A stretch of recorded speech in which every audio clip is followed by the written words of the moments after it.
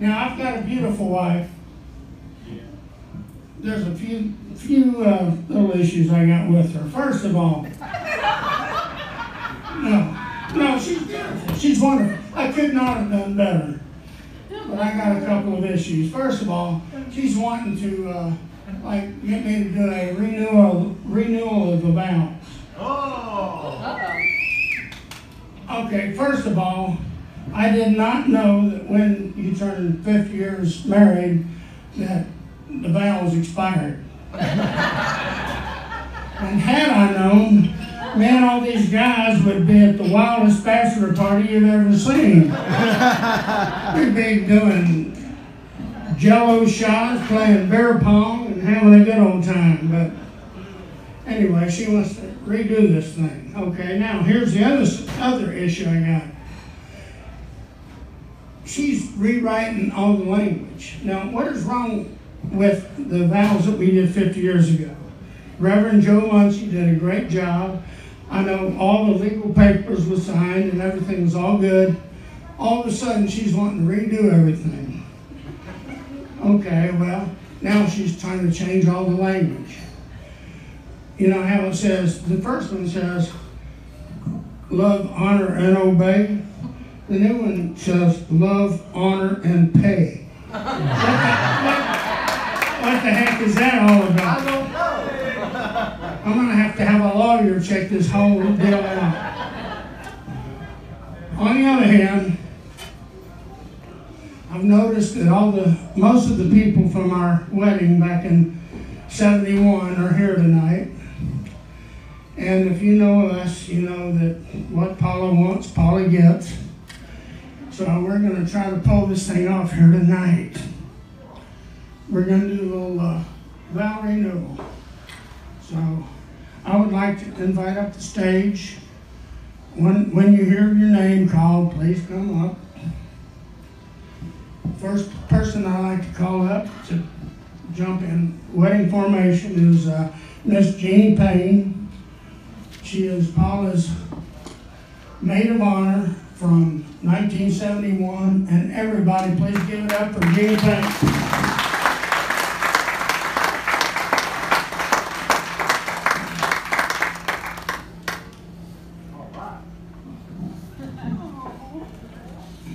The second person I'd like to call up is on the opposing team. And he was my best man back in 1971. And he is the best man I know to this day. My oldest friend, Mr. Earl Ray. Please give it up for Mr. Earl Ray.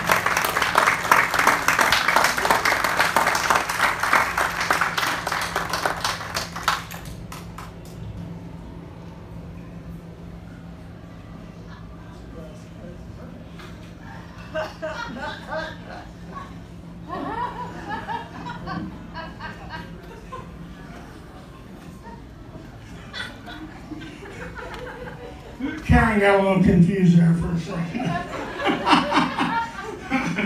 Earl is my oldest friend, and come to think of it, he's also my oldest friend. All right. Next on the list is our matron of honor from 1971. And, you know, the reason we're not having everybody walk down the aisle like they do in weddings and stuff with all that, we don't know if people can still walk that good.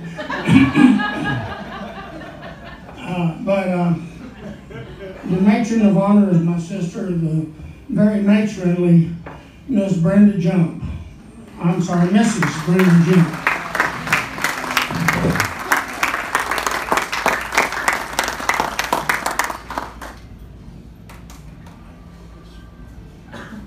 Go, Mama.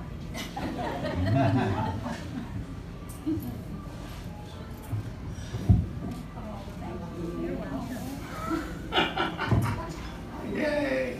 All right, Jane, you're going to scoot forward a little bit. We're going to run out of room here. All right, now, back to the opposing team again. That joke went over once, it didn't go over twice. Anyways, what do you call the opposite of the matron of honor? I guess my brother, Jimmy Bryant, is the matronly groomsman. My brother, Jimmy Bryant.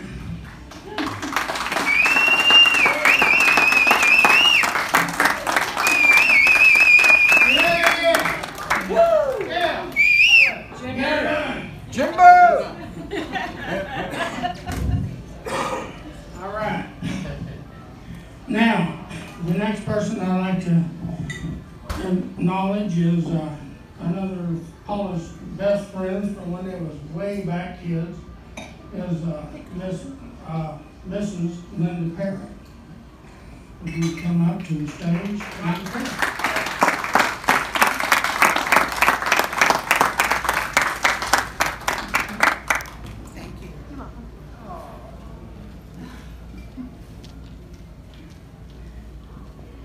And then back on the bright side again, we have one of our oldest, dearest friends. Used to be married to this guy, ain't no more.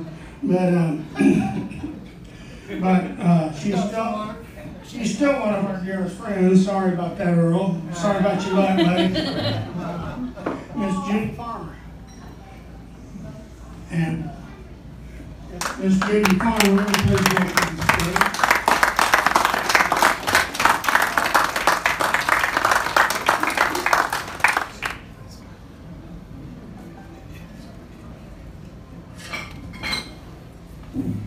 Now, if you'll notice, these are all the same people that was at our wedding 50 years ago.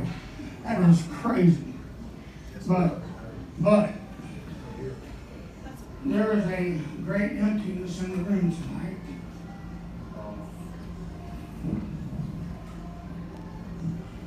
Some people in the wedding party are no longer with us. I don't know why I'm getting choked up there. John Mullins was one of Paula's best friends. She is celebrating with us in heaven, and it's only appropriate that one of Paula's best friends would represent her tonight. So I'd like to invite Miss Beverly Furr up to the stage.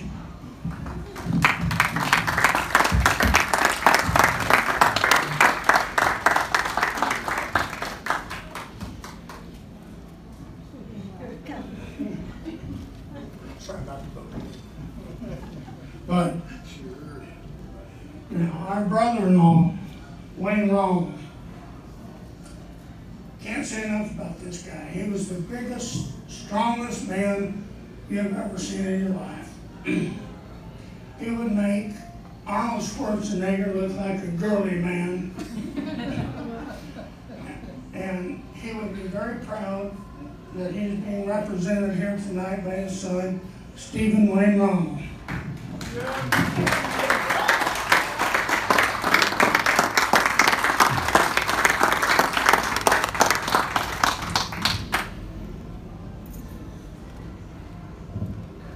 And again, no bouquet.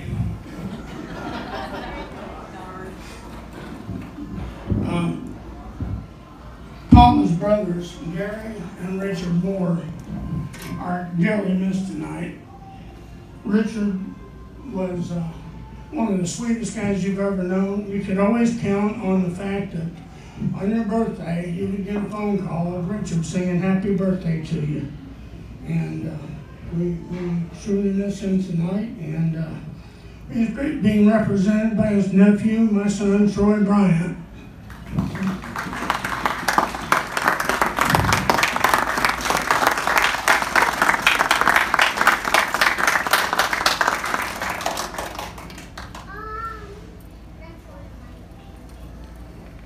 Again, no bouquet for you. No bouquet. Oh, right, all right. I love you, Mike. All right, get your place. And what can I say about Gary Moore? Paula's younger brother, Paula's younger brother, Gary, was loved by everybody that knew him. He was known by everybody as Uncle Gary. And again, he is truly missed tonight. Representing Gary Moore will be his nephew, Jesse Bryant.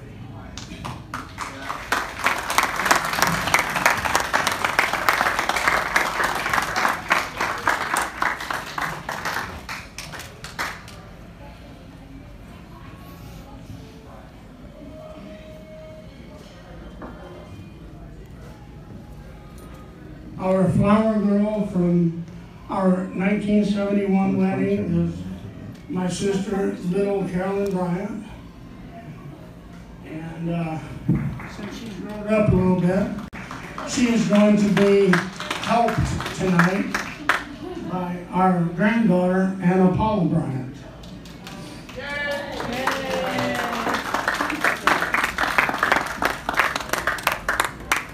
And Paula will be escorted down the aisle by our grandson, Jesse Jaden Bryant.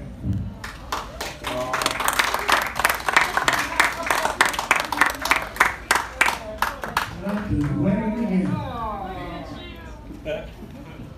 Oh yeah, we need one more person. Thank you.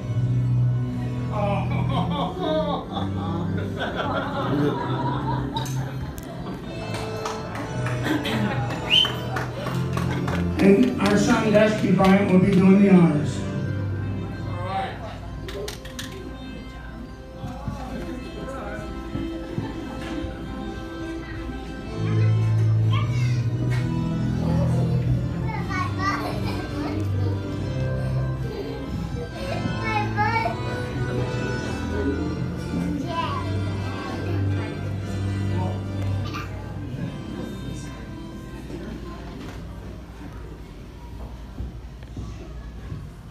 Hello.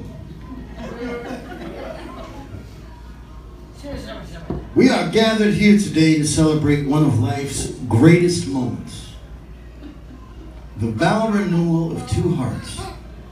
In this ceremony, we will witness my mother, Paula K. Bryant, and my father, Ronnie Verrill Bryant, mom and dad, renew their vows in marriage. Today, we have come together to witness the new dawn of these two lives. Romance is fun, but true love is something far